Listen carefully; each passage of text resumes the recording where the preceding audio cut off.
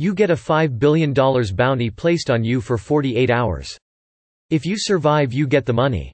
Everyone on Earth knows about the bounty. How do you survive? Post by an _expert_boy. Hang with my grandma cause she ain't no snitch. Suddenly you feel a bit drowsy after eating those cookies. Go to a showing of Cats. You just need to hide for 2 days. There's no need for self-torture. Go into a random elderly person's house while they aren't home and stuff myself inside of the kitchen cabinet. Good luck. The first place I check when any problem arises is my snack cupboard. I get dressed up, do my hair, bit of makeup and go to my local pub. No one has ever noticed me there. I'm safe. Go to the Winchester and wait for this whole thing to blow over. Throw on a hoodie and my most scuffed up work boots. Step outside, find a quiet side street in Midtown Manhattan, and pretend to be a homeless dude sleeping. This would actually work out of all of these. Also very creative. I like it. For 5 billion someone's going to start murdering homeless people on off chance it might be you. Kill myself so I can keep the money. Problem solved. Big brain. This is what I call a pro gamer move. Put myself through the baggage sorting machine at the airport. That's a foolproof way to get lost if I've ever heard one. Dig straight down and place a dirt block over me and wait. Don't forget to shift to hide your nameplate. 5 billion? Really? Why do Bill Gates, Jeff Bezos and/or Carlos Slim hate me? It was crowdsourced. Assuming I get time to prepare? I'll just rent a boat, turn my transponder off, and head out to open ocean for a few days and work on my tan. I'd go to my son's home. If he wants to get the bounty, he can have it. Damn. But also why not just wait and split your reward with him? I'll go to my son's house as well. No one wants to visit that loser anyways. Definitely stay put, in mom's basement. No one even knows there is the basement. No one wants to know either. I would go to IKEA. Yeah, but it's only 48 hours. You would be lost for way longer. Assuming it is infinite? I would go to the grocery store. It's been 12 years and they still haven't found my dad. Real talk, there was a guy who got stuck behind one of those giant coolers at the grocery store and died, and he wasn't found until like a decade later. Putting a lamp on my head and standing still. A lamp, or the lampshade. Yes. Bruh, this really be GTA Online back in 2013. That's how I got the idea. Dye my hair, colored contacts, spray tan, adjust my posture and gait, fake tattoos and a Hispanic accent. Donde está la biblioteca? Don't forget to shave and start cross-dressing. I'm a lumberjack and I'm okay. Tape fully charged cell phone onto nearest semi-trailer truck, go survive for 2 days in the national forest that I am familiar with only what I have on me at the time. You can go 2 days without food. I live in Chicago, so I'd probably get clapped before I even had time to formulate a plan. With or without the bounty depending on neighborhood. I'll let my family kill me so that they get it. I have a doppelganger in my city. I find this person, drug them, and dump them in my house to be found. It will be much easier to hide out when everyone thinks someone already got me. Apparently it's an extremely close match. My last boss, who I'd worked for 5 years at that point, passed this person on the street and wondered why I ignored him, and when I started smoking. I can do ya better.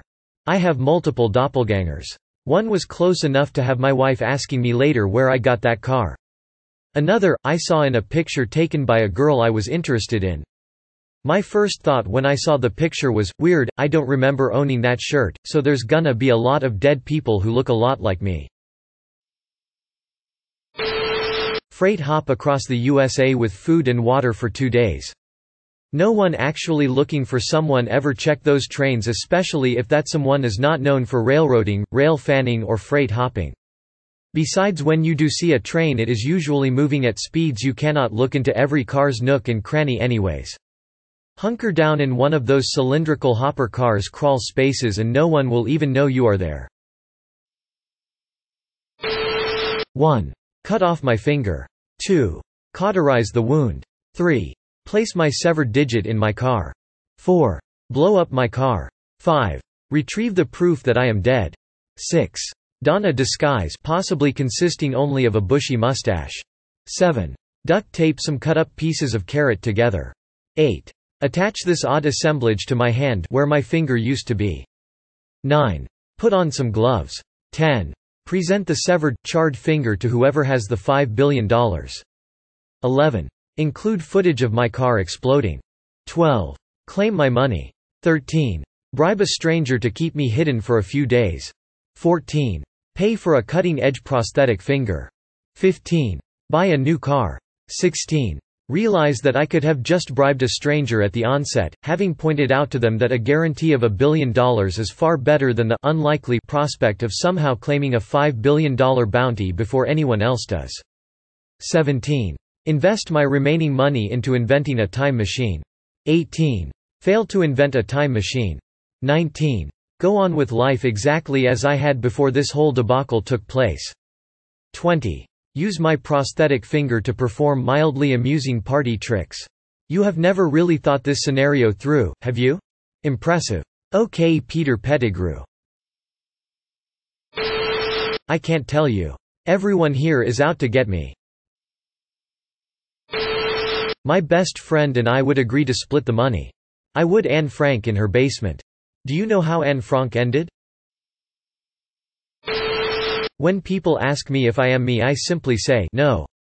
That's how I do it. I'm a nondescript white guy.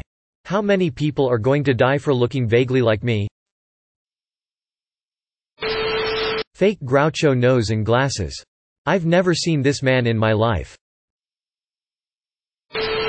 Niece try CIA I'm onto your recruiting gimmicks.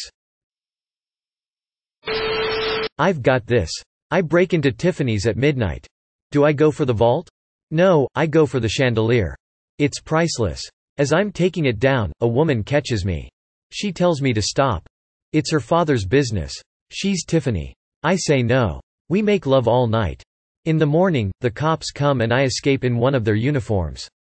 I tell her to meet me in Mexico, but I go to Canada. I don't trust her. Besides, I like the cold. 30 years later, I get a postcard. I have a son and he's the chief of police. This is where the story gets interesting. I tell Tiffany to meet me in Paris by the Trocadero. She's been waiting for me all these years. She's never taken another lover. I don't care. I don't show up. I go to Berlin. That's where I stashed the chandelier. Find a old closed-down gas station in the middle of Nevada. Get there by bike. Hide in the restroom. Put an aged out of order sign on the door. Bring bike in. Lock door from inside. Take an air mattress and the Harry Potter books and yummy non-perishable food and drinks. Plus a burner phone, sleeping bag, warm clothes, etc. This is my winter plan.